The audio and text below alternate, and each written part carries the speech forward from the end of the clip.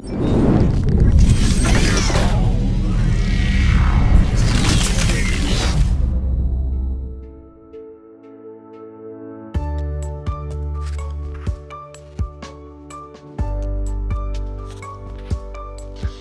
again, and welcome to another episode of the Digital Health and Wearables series. Before I go ahead and introduce another magnificent guest for you, I'd like to acknowledge our global partners and sponsors, Spirit Digital.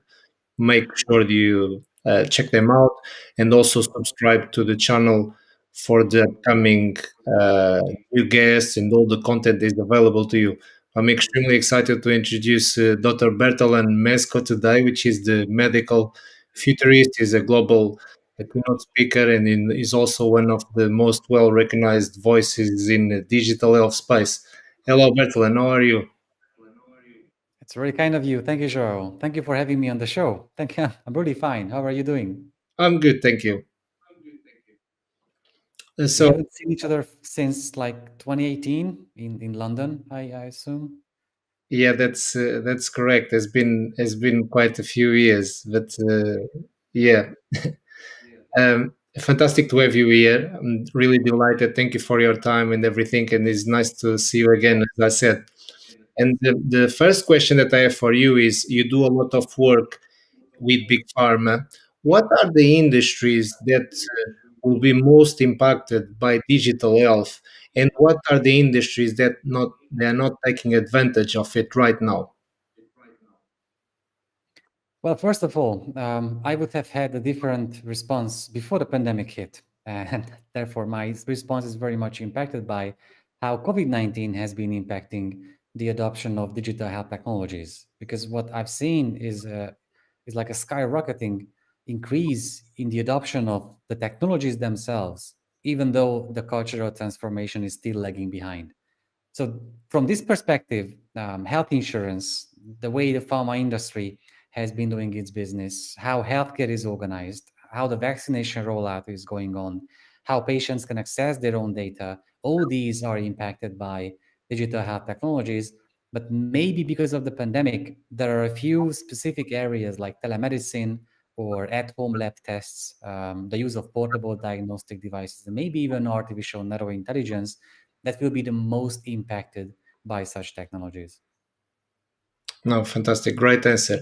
Moving on to the next question: how could we create a health system that adapts to the individual patients and not a health system that the patient have to adapt to? What an amazing question, and I don't want to be too long in my answer, but this brings up many points, many assumptions here. First of all, if we look at the very short history of digital health, we can see that it all started with the notion that there was a hierarchy in medicine. I think even since Hippocrates, there has always been a hierarchy, uh, a, a, a kind of relationship where physicians or medical professionals in general are leading healthcare for patients. They tell them what to do, they prescribe medications for them and treatments, and they make the diagnosis. They make all the decisions related to the patient. That was the norm that we lived in forever. And then the 21st century came, and the access to information simply changed. It became really easy to get access to studies, medical information through medical websites, then services through smartphone applications, then now even more things, direct to consumer genetic tests, sensors, smartwatches, and fitness trackers we can use at home, a range of technologies that patients started getting access to.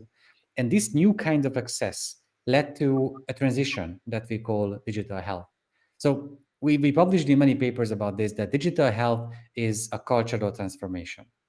It's much more important how this hierarchical relationship between doctors and patients has been transforming into an equal level partnership, how the role of the passive patient has been transforming into a proactive, empowered patient role, and how the role of physicians of being the key holders to the ivory tower of medicine has been changing into being a guide for their patients in the jungle of information. Because of these reasons, this is a cultural transformation initiated but not driven by advanced technologies. So we can only create a healthcare system that is centered around the individual patient if we keep in mind the rules of digital health, that the goal of digital health is making patients the point of care. So in a few years, the normal should be that I get diagnosis, I can get treatments, even monitoring wherever I am, even if it's outside the hospital or at my home or on the way to somewhere. I have to become the point of care. We have to keep in mind that I need to have access to all my data, my medical records, the data I can obtain through the use of health sensors, wearables that you talk so much about, smartphone apps, even through the use of services online, maybe artificial intelligence based services or direct to consumer services, at home lab tests, and more. So, based on this new kind of access to the data I already owned but couldn't see, there was no interface for that. Healthcare has been gradually becoming more centered around the individual patient. But if you don't educate all stakeholders about that, if you don't help medical professionals prepare to work with such empowered patients, if you don't help patients manage their expectations about using such digital health technologies, if you don't educate policymakers about the need for using these technologies in a safe and efficient way, then I'm afraid we will keep on losing years. And just one more thing, what has changed because of COVID was that, last March 2020, spring 2020, in the span of weeks, millions worldwide started adopting the use of advanced technologies in healthcare. It was not a choice, but a must. But they had to start using telemedicine, video consultation, at home lab tests, health sensors, so many more things that you and I, people like us, had been preaching about for years before that, that the technological adoption just took place in weeks, but the cultural transformation just hasn't. But if you can put this cultural transformation, which is more about the mindset we people in healthcare have, next to the technological adoption, then we might save a decade of progress in healthcare. That's, I think, that's the vision of digital health holds for us. What a beautiful put answer there. I mean, it touched so many aspects, and this leads really well to the last question, which I will give you in a second. But I just want to reinforce we talk a lot about patient centricity, patient empowerment, patient engagement, and you really address all these items. Of course, the emerging technologies, digital health, and even the pandemic. Beautiful answer. Really, really nice. Thank you so much. The last question that Do I you mind if I keep on kicking this ball a bit further away? will go That for, please. patient centricity, thank you, that patient centricity might not even be enough anymore. I've been talking about patient design to many healthcare organizations and companies that, being patient centric is so obvious. Of course, we are all working for patients to make their lives better. That's what healthcare is all about. But patient design means that we involve patients on the highest level of decision making of that organization, on the CEO level of the World Health Organization, of the Food and Drug Administration, of governments like Denmark and the UK and Germany. They all have this approach that with patient design, by involving patients on the highest level of decision making, we can really make sure that we come up with products, services, treatments, and so on, any process for patients that will meet their needs. I think only patient design can serve that role, not even patient centricity anymore. Thank you. That was that was really great. You mentioned Denmark. There are countries doing great work, such as Denmark, the Nordics. The Netherlands are doing something very innovative in terms of framework to exchange patient data between organizations. So things are moving. But a fantastic answer. The last question that I have for you is: how do you envision healthcare in 5 or 10 years' time? What will look like?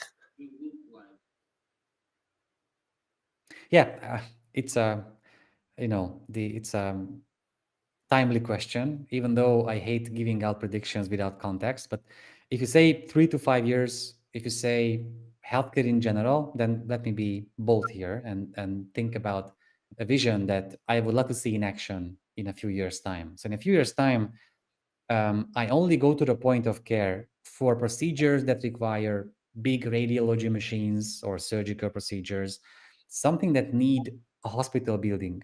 But otherwise, everything else in my disease and health management could be taken care of at the point of care, which should be me, wherever I am. I'm sure I will be using health sensors, fitness trackers, portable diagnostic devices, ECG connected to a smartphone and stuff like that, based on which I can obtain data. I can obtain a lot of data about myself. I could get insights about my lifestyle, details about my health or disease management.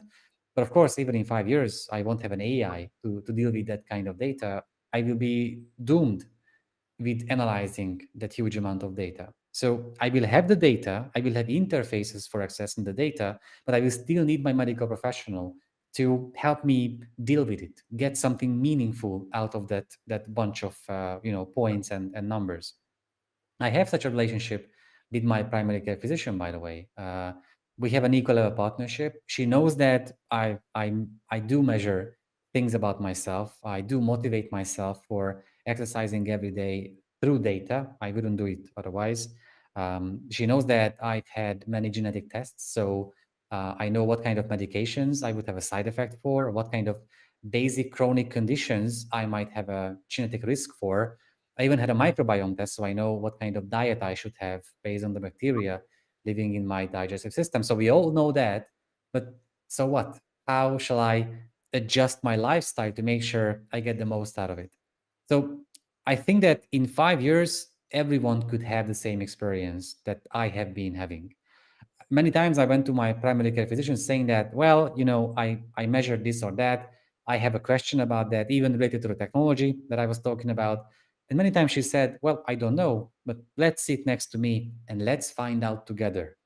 So if I can summarize this vision in one line, this is the line that a physician, a primary care physician maybe, should be able to say that I don't know, but let's find out together. Because there are so many things now that physicians simply cannot know. You can't go through 32, 33 million medical studies when there are that many out there. You can't go through all the evidence out there, all the textbooks, and you can't go through all the technologies that patients have been using. But you can have an open-minded approach, saying that I have expertise in my medical specialty. That's why I've been, uh, learning and educating myself for so many years. You have an expertise about your own health and disease management, so let's find out together what's the best next decision for you. If I could summarize the future of healthcare in 5 years, that would be at the core of that vision. Working with a medical professional very closely, having a real life relationship based on trust, while being surrounded by advanced, seamless, invisible technologies. Fantastic. What a way to finish. You remind me of the quantified self movement, which started a long time ago, but actually, not many people are doing it. But Bertalan, what a way to finish. Fantastic. I want to thank you for your time and everything. But before, I always finish all my episodes with a peculiar way, which is not really a question, is 1 minute of fame, which you can mention anything, a professional achievement, personal achievement, a family member, a colleague, anything whatsoever. Over to you to round up. 1 minute of fame. Anything, really anything. Any final thought or line, like an end message for people who watch the interview? Well, if I can ask anybody now to do something, that would be that please watch and read as much science fiction as you can. Nothing else prepares you better for what's coming next than reading and watching science fiction. I do that literally every single day. And I think by thinking about the what if question, what if this or that thing happens next? What if this technology becomes a nightmare privacy wise in healthcare, or that technology can cure a disease for patients? But by playing with the what if question, we gradually prepare for the near future. Fantastic. Bertalan, thank you so much for your time. Nice to see you. I really appreciate your time, your expertise, your insights, and magnificent vision for healthcare. So, Pleasure was mine. Thank you so much, Joel, and so much. I wish you success with the show. Thank you again. And before I round up, I'd just would like to thank all our viewers. Make sure you subscribe and share the content with your communities in healthcare. And see you next time.